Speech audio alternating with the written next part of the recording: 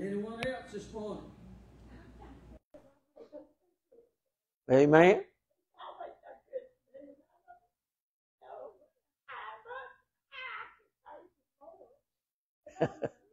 Amen.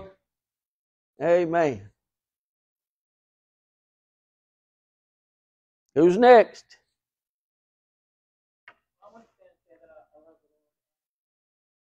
I enjoyed the fellowship that we had yesterday. It's nothing like being around fellow Christians and enjoying yourself and doing the Lord's work at the same time. Yes. And I just praise God. Amen. Hallelujah. Anyone else? All right. Unless y'all got a song, I'm going to preach a while. Amen. Amen. I want to say I love the Lord this morning. He has been better to me than I deserve. I be honest, I let him down every day. I fall short of his honor. The Bible says we all fall short of the honor and glory of God. Brother Paul wrote in the Bible that of all the sinners he's ever met, he said, I think I'm the chief of all of them. Sometimes I feel that way. I feel like I mess up more than anybody else. But you know what? No matter how much I mess up or how many times I fall, God has never stopped loving me. God has never stopped being there. He said, I will never leave you, I will never forsake you, and I'll never fail you. And I'm glad I've got a God that's always there. Amen? I'm glad that when things happen, I got a God that will forgive me. I'm glad that right now, my God is in the forgiving business. Amen? And I'm glad that He forgives and doesn't hold a grudge. You know, I've got friends that I'd ask them to forgive me and they'll forgive me, but they don't forget it. They'll hold on to it. Amen? And later on they might bring it up again. But God doesn't do that. He washes it in the blood, it's done away with, and God's not going to bring it up again. God will not throw your past in your face. Amen? If somebody keeps throwing your past in your face, all your mistakes you've made and the things that have brought you down, it's not God. It's Satan working to get you down. It's Satan working to discourage you. It is Satan working to drag you down because God does not want His people in the miry pits. The Bible said in Psalms that God has lifted us up out of the miry pit, set us on a rock, established our goings, and put a new song in our mouth, even praise unto our God. God expects us to be lifted up. Now, I know sometimes that's hard to do. Amen? And listen, I understand I've got a doctorate. Amen? But also, you need to understand I'm about as country as they get. All right? You can tell that in my speech. You can tell that in the way I act sometimes. And I said that's my disclaimer for what I'm fixing to say. I just don't like stupid. Amen? Okay, you know, I'm sorry. But sometimes you have to deal with it, and sometimes it just gets on your nerves. And sometimes it begins to wear on you. Amen? And it'll wear on that last nerve. And as a Christian, you're trying, as a Christian, you're trying to hold that temper. Amen? But sometimes I just have to shake my head. I just don't understand. Come on. This is common sense. And then I understand. Not everybody has any. Amen? Listen, I'm stating some facts here. I'm not saying anything y'all don't know. There's some people don't have common sense. Amen? And we as Christians have to learn to tolerate. We have to learn to be patient. We have to learn to say, all right, I understand. They can't get it. We had a long discussion yesterday in the fellowship hall about my grass getting cut at home. All right? And they kept saying, you need to get Alex out there and cut your grass. Let your daddy help cut your grass. I said, no. Why? You need some help? Get the help. I said, no. I learned a long time ago, if you want it done right, do it yourself. They can't cut my grass right. They'll cut it, but they don't get it right. They'll ride around like this and they're cutting up and around. That ain't the way you cut grass. You cut grass this way. So you make lines in the grass. You blow everything one direction so it's vacuumed and cleaned up. That's the way you do it. If you want it done, do it right. What are you saying, preacher? I'm saying sometimes you just have to look at them and say, well, I understand they don't know how to do it. I'll do it, and just move on. Amen? Sometimes people just don't get it. Amen. All that didn't cost y'all nothing. Amen? I just want you to understand that Christians need to learn to be patient. That's the reason I started out with that song today, Makes Me Love Everybody. We need to be patient with everybody. We need to love everybody. Because not everybody is going to measure up to our standards. See, I thought a lot about that this week. Not everybody can measure up to the goals you set for you. Not everybody's going to measure up to those standards. And I thought about that because God was telling me, you don't measure up to my standard. God told me, He said, and folks, He's told you that too because it's in the book. My ways are higher than your ways and my thoughts are higher than your thoughts. Meaning we will never live up to God's standards. But we need to strive to, because the Bible tells us to be perfect. We need to strive to be perfect. We need to set goals that we can reach for and try to obtain. And folks, for myself, I set some pretty high standards in my lifetime. And I beat myself up getting there. Because I want to reach it. Amen? You set these goals. But I also want to say this morning. Listen to me. We have to be careful that we don't beat ourselves up too much. Amen? Sometimes we are our own worst enemy. Sometimes we drag our own selves down and we beat our own selves up, and then we can't do what we're supposed to do for God, for the church, or to reach our goals. We need to start loving ourselves. Do you realize? Now, you two just got married. You're fixing to get married. And me and you will work a deal in a minute. Listen. The Bible said that a man should love his wife as he loves himself. Because God understands that we're going to love ourselves. We're going to love ourselves so much we're not going to hurt ourselves. Therefore, we should love our wife enough we're not going to hurt her. See, I love me. Amen? You love yourself. Everybody in here loves yourself. Ain't nobody going to go home and punch yourself in the eye and say, I don't like me. Everybody loves yourself. You're going to sit down and eat when you're hungry. You're going to do whatever you need to do to try to make you happy. And so God wants us to do that for somebody else. To love somebody else, you got to first learn to love yourself. Now, I don't know where all this is coming from. God's just feeding it. I'm going to give it to you. I'm going to preach you a good message in a minute. But we can't love people till we learn to love ourselves. We can't help people till we learn to help us. You know, the old saying is, charity begins at home. We've got to learn to help us. Listen, I've learned this in some firefighter training. All right? Listen. And I ain't trained like you are, so I ain't going there. But I learned this. That Glenn Goins taught me this. They said, no, you learned the wrong thing. Go-go's okay.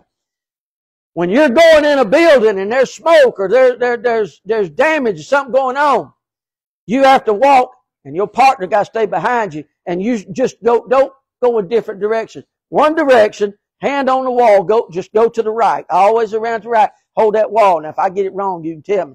And stay like you're supposed to stay. Because the one thing you got to do is take care of you.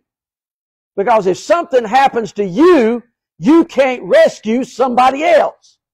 So when you find something, you get in trouble, you back out. If there's some reason you can't go in the building, you shut the door, put an X on it, move on. You have to protect you. I cannot help somebody if I ain't living right. My daughter came to me this past week. She went to the doctor on Monday, and the doctor said they found a lump in her breast. And she's going to have some more extensive tests done. And she came home and she sat down and she talked to me and she talked to Daddy. And she said, I want y'all to pray for me because I need y'all to do what I can't do. Or I need y'all to do what I won't do. And that's the way she said it. Because she knows she's not living right. She knows she can't pray and have God answer. But she wanted us to do it. I'm glad I was in a position I can get down and pray and help. That's what I'm saying here. We can't help somebody if we're not living right and doing what we're supposed to. You get yourself down and out in a mess and somebody calls, you've been out drinking all night, and they call and say, I need your prayer. You ain't in shape to pray.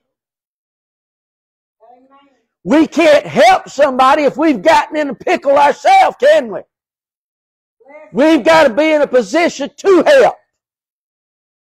I have to stay right 24/7. So when somebody calls and says, can you pray for me? Yes, I can pray. If I can't do nothing else, I can pray. Amen? You call me at 2 in the morning, I'll just roll out of bed in the floor and start praying. I do that anyway.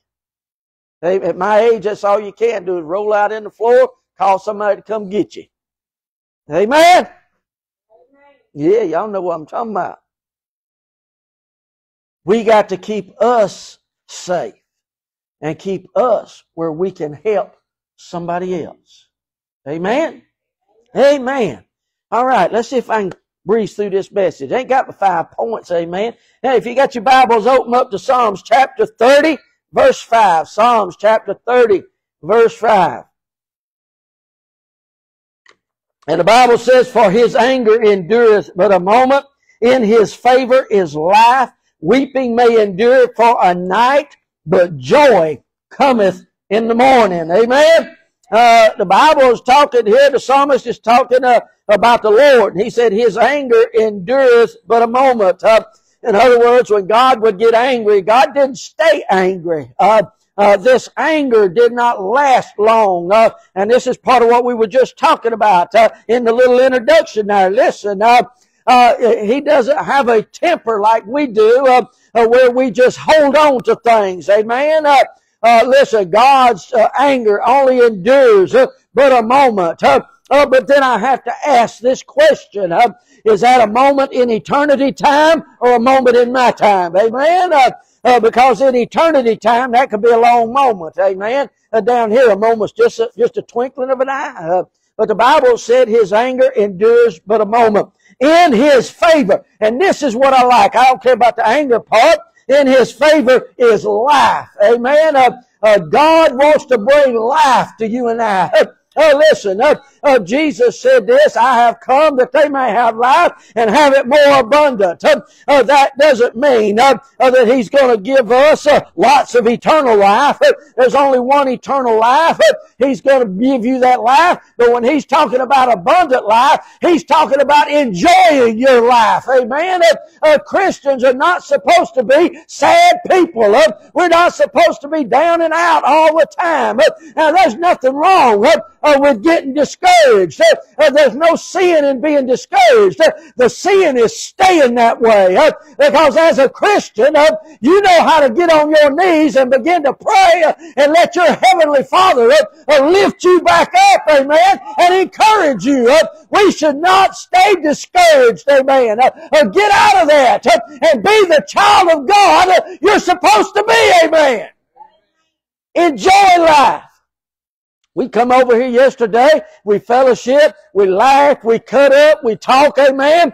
We come in here and try to get the service rolling a little bit, and we'll laugh a little bit, and be a little jovial with one another, and that's all right. We'll talk about you calling me fat. That's all right, amen, and we'll laugh about it, okay? I don't mind. But listen to me. We need to understand. Jesus said it this way. All right? Are you listening? Jesus said, rejoice not that the spirits are subject unto you, but rather rejoice because your name is written in the Lamb's book of life. You ought to be excited and rejoicing today just for one fact. You're saved by the grace of God and you're not going to hell. Amen. We ought to get excited because we're saved. Then it goes on and says, weeping may endure for a night, but joy cometh in the morning.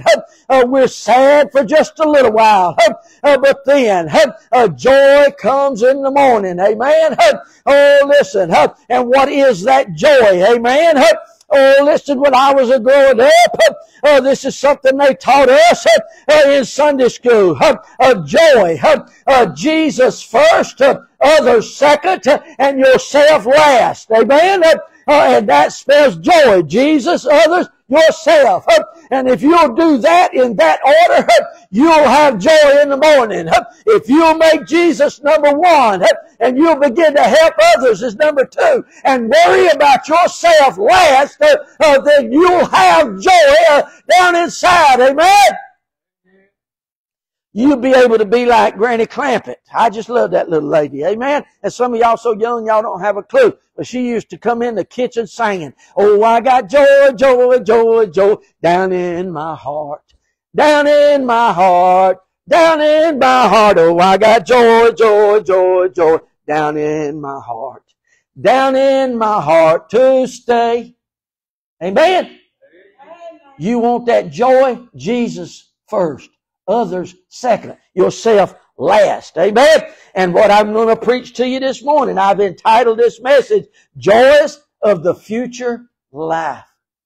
Because we're continuing our series on the future life. Amen? And this one is number 7. Amen? The first message was the second coming, part 1. Y'all remember? Thank you, because I didn't want to have to start over again. Number 2, the second coming, part 2. Number 3, the judgment. Number 4, the judge. Number 5, the heavenly home. Number 6, the inhabitants of heaven. I like that. That was us. Amen. And today is the joys of the future life. The joys that lay before us. Amen. Number 1, death will be vanquished. Amen. No more death. 1 Corinthians chapter 15 verse 26, the last enemy that shall be destroyed is death. Amen. Paul is telling the Corinthian church that the very last enemy of ours that would be destroyed would be death. In other words, death is going to hang around until God sets up His kingdom in the end, and then there'll be no more death. Why? Because death, according to the biblical definition, death means separation from God. Death is not a cessation of life. You will continue to live forever. You'll live in heaven or you will live in hell. But you're going to live forever. Amen? So death means separation from God. And when it talks about people dying, it's talking about them being eternally separated from God. Because Paul, talking about a Christian, said to be absent from the body is to be present with the Lord. I'll never be separated from God. Amen. When I leave this world, I'm going straight to Him. Amen. But death is separation from God. Those that die in their sin, they're eternally separated from God, and they'll face a second death when they're cast into the lake of fire. Amen. And that is at the after the 1,000-year reign at the great white throne, and they will be cast into the lake of fire where they will be eternally separated from God. And after that, there's no more separation from God. Hallelujah. Amen. So death will be destroyed. No more death. Amen. Isaiah 25 verse 8, He will swallow up death in victory, and the Lord shall wipe away tears from off all their faces. Amen. Oh, listen, He's going to swallow up death in victory. I'm glad to tell you today, listen to me, if I stop breathing right now and I lay down in this floor, listen, and I don't come back, nobody revives me. Bubba comes down here and looks and said, I ain't breathing in his mouth. He's just gone. Amen? Then just let me be gone. Amen? It'll be all right. I've always said, when I'm gone, don't try to revive me. Leave me alone. Amen? Because I've gone to heaven, and I don't want to come back here. Amen? I've put up with enough of this. And if God's ready for me, I'm ready to go. Amen? And I'm going to come back and haunt the first one of y'all that goes through my pockets when I collapse. Amen. Because I know that's what y'all thinking. I'm going to go through his pockets. Y'all little heathens. 1 Corinthians 15:54. So when this corruptible shall have put on incorruption, and this mortal shall have put on immortality, then shall be brought to pass the saying that is written, death is swallowed up in victory. Amen. When this mortal has put on immortality, this corruptible has put on incorruption. In other words, listen to me.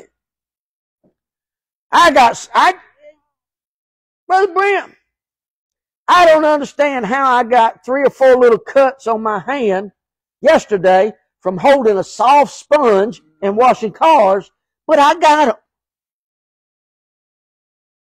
The last time I bought them cheap AutoZone sponges, I think they put something in them. But I got little nicks and cuts from washing them cars. What are you saying, preacher? I'm saying this body is corruptible.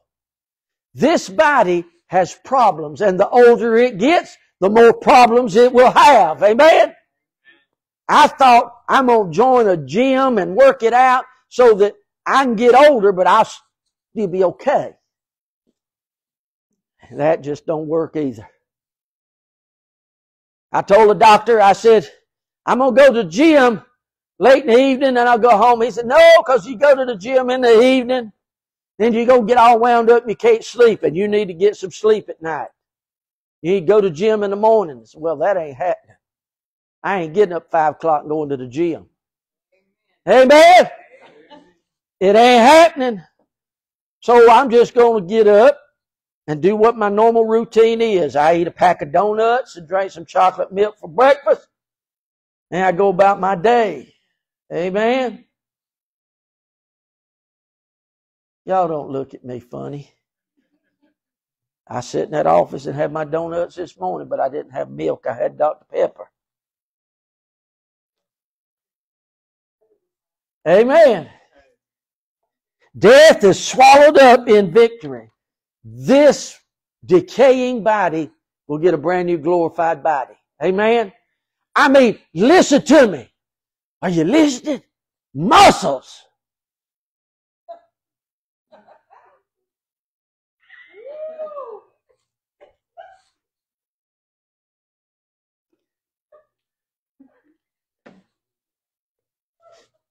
Not fat. Brand new glorified body. One that don't feel aches and pains. One that's... Listen to me. I've said this one time, preacher. God has built the wall of jasper in front of heaven. 12 foundations of jewels. And outside that wall is the biggest junkyard you'll ever find. You know why? Because there ain't no eyeglasses going in the gate. You leave them outside. There ain't no dentures going in the gate. You leave them outside. There ain't no prosthetic arms and legs out. They all stay outside because you get a brand new glorified body. Amen. Can you imagine the junkyard outside of heaven? Amen. Because none of that goes to heaven with us. Amen. Amen. My son is a type 1 diabetic. He has to take insulin every day. He walks through the gate and all them little needles and things stay outside. all them little things he has to use to check his sugar after he eats and when he gets up, all that's gone. You don't have to have that stuff anymore. Brand new body is perfect. Amen? Right, man. You'll like me better then. Brand new muscle. Amen. 2 Timothy chapter 1 verse 10, but it is now made manifest by the appearing of our Savior Jesus Christ, who hath abolished death and hath brought life and immortality to life through the gospel. He will abolish death. Amen. Number 2, the saints will be glorified. Now, a lot of times we don't understand what glorified means. Okay? In our minds, we think glorified means it's just real bright. That's not what glorified is. Glorified is like, now here's Brother Brent. I like picking on Brother Brent. Amen. Here's Brother Brent. Bless his heart. He growed up in Indiana. And he's a Notre Dame fan. But we don't hold that against him. Amen. He went to elementary school. He went to high school. He went to college. College. Let's all say that. College. College. Try and get it in get it. Some of these folks need it. Glorified means to go the extra. Right. Glorified means you worship a person and you honor them because they graduated high school. But if they go to college and go to that next step, it's more honor. It's more glory. And that's what glorified is. It's the extra. And as God and Jesus comes back, He is glorified. He gets the extra recognition. He gets the extra praise. He gets the extra worship. He gets the extra honor. That's what being glorified is. You honor Him more than you honor somebody else. For Jesus to be glorified means you need to honor Him more than you honor me. You want to love me, and I appreciate it. From the bottom of my heart, you honor me by giving me things. But what I want to know is, do you honor Jesus more by giving Him even more? And I'm not talking about cash. I'm talking about more of yourself. To glorify God is to give more of yourself to Him. To lift Him up. To praise Him. Because He's the one that has given you everything you've got. You don't have your money. You don't work and get your money. God gave you the job, the ability to do it, and it's God's money. And God can take it away at any time. So it's not your money, but we like to think, oh, it's my money, I earned it. No, because God could take that away from you any time, in any way, form or fashion.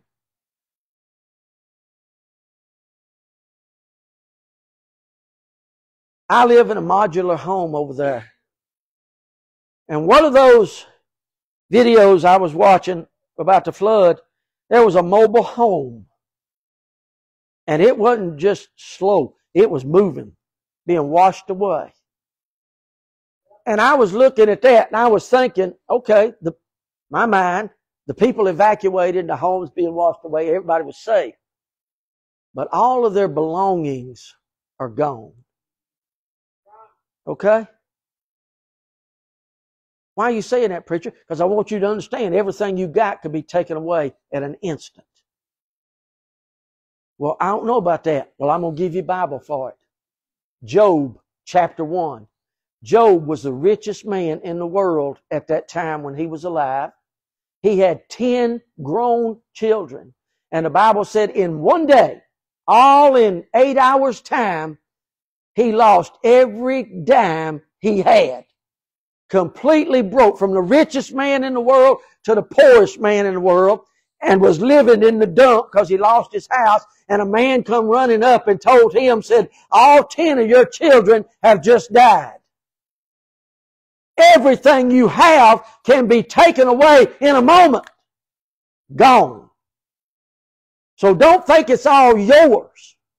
Praise God for what you've got and thank God. Don't take it for granted. Amen? Well, we ain't going to have no flood. You don't have to have a flood. Have a car wreck, you lose a loved one. A lot of things can happen, folks. But the Bible also says this about Job. Because I want you to understand, we're talking about joy this morning. He said, the Lord giveth and the Lord taketh. Blessed be the name of the Lord. And he bowed down and he worshiped God. After losing everything, he still loved God. He didn't blame God. That's our problem. When things go bad, we want to blame God. We don't want to take accountability for ourselves and what we've done. A lot of times you're in the mess you're in because of your decision and what you've done. Amen?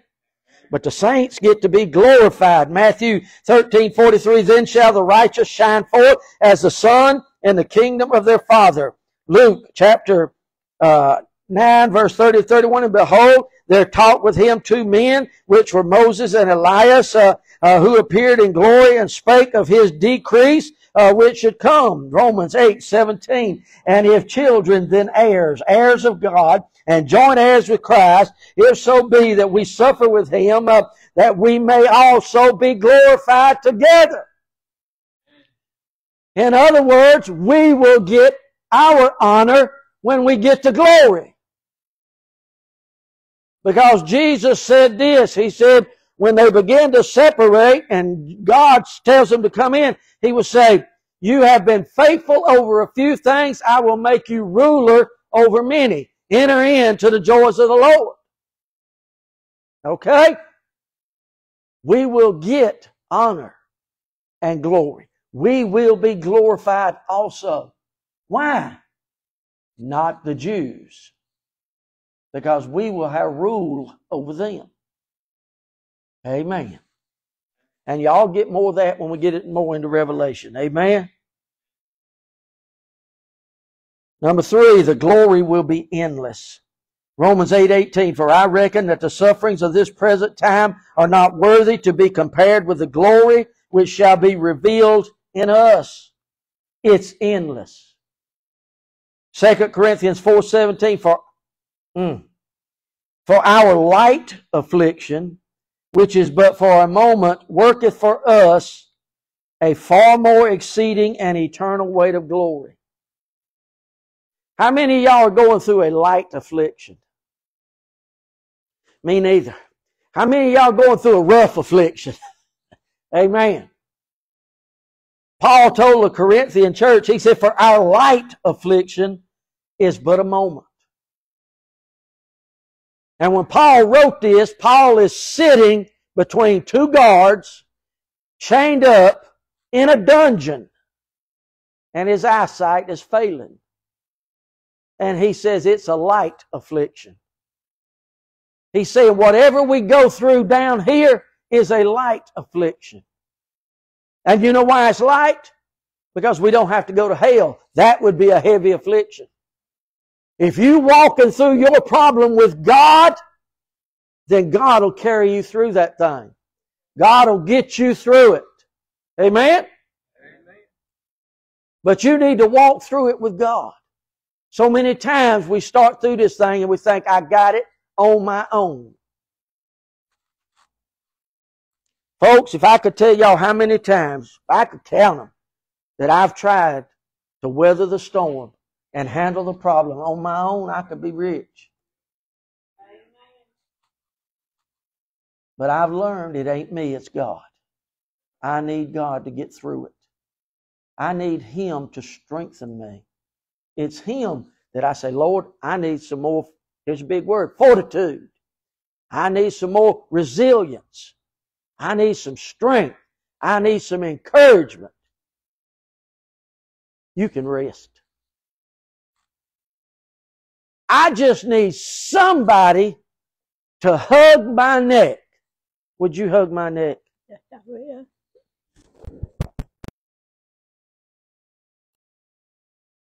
Love you.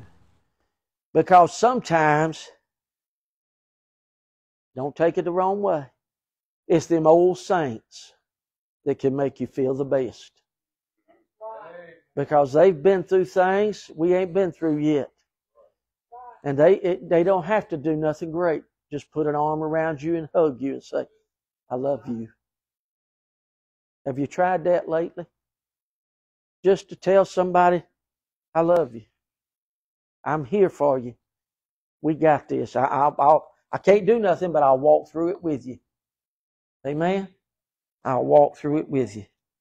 Our light affliction, which is a moment, worketh in us an exceeding and eternal weight of glory. Amen. These things will come to an end, and at the end will be the better. Hallelujah. 2 Timothy 2:10, therefore I endure all things for the elect's sake, that they may also obtain the salvation which is in Christ Jesus with eternal glory. Amen. I endure all things. Paul said, I'm enduring all of these things for y'all's sake, that y'all can see if I can do it, you can do it. If I can sit here in this dungeon and be chained and bound up and still try to get the word out, you can do it. Amen? And we're going to stop right there this morning. If y'all would, get us a verse of song. I ask you if you would, please rise to your feet this morning. Listen, I'm trying to let you know there are joys in the future life. There are good things waiting us. Death will be vanquished. The saints will be glorified. And the glory will be endless. Because this affliction and these storms that we are going through now, they are temporary. They're not going to last. That hurricane went through rather quickly. Now it dumped a lot of water. And it's made a mess. But it's, listen to me, there's still not a hurricane. It gone. It's left. Okay? It rained here and it left. The trials are happening, but they'll stop. The battle is raging, but it'll end. We'll have victory. All of these things are temporary. Everything in this world is temporary. I'm working for the eternal. I'm working for what God is preparing for me. The Bible said we're going to a city whose builder and maker is God. God made the city. And then Jesus said, I'm going to prepare you a place. He's building mansions in the city. And we're going that way. That's what I'm working for. I'm not working for the temporary. I'm working for the eternal. I'm laying up my treasure in heaven. And my heart is in heaven today. Amen? I'm going to tell you my stupidity. And we're going to close. I walked in the living room the other day. And I stood there and I got a wall. My walls are about this color. Except one little wall. And that one little wall I have painted that color. And I got a big picture of Mama. And I got a little shelf. And on that shelf is a little #1 ceramic thing she got from Mount Calvary. And there's a little plaque that's got the Lord is my shepherd, because that's her favorite verse. And there's a little bitty about that big around purple tambourine sitting there. Because Mama used to play she used to sit right there and play the tambourine during church every Sunday. And I got those things sitting there and I stopped and I looked up. I just talked to Mama for a little while. Because I love my mom. I miss my mom. And I just talked to Mama. And you can think I'm stupid if you want to. I don't care. Because I love my mom and I miss her. Amen? And I do that sometimes. I talk to Mama. Okay?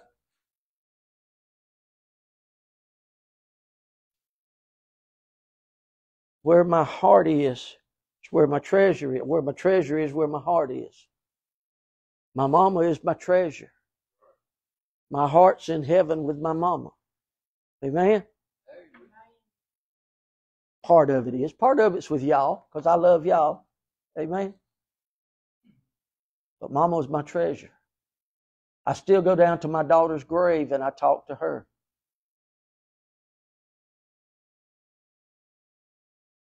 My aunt is buried next to my daughter. And when they dug the grave out, you could see my daughter's vault and all, because they dug it right next to it. And it's the first time in 40 years that I've laid eyes on that thing. Boy, you're talking about memories. To be able to look at that vault and know the casket and her body was right there, and I could reach in and touch. I can't wait till I get to heaven and pick her up and hold her one more time, kiss her on the cheek. Say, Daddy made it. I'm here, baby. Amen? Amen. Mama's probably running around with her now. I'm going to get there. Amen? I'm going to get there. The joy that waits us in heaven. Is that joy waiting on you in heaven? Can you stand here today and say, I don't know, preacher. Well, guess what? This altar is open for you to make sure that you have that eternal joy in your heart, that you have treasure in heaven, and you'll be able to see it and hold it one day. Well, I always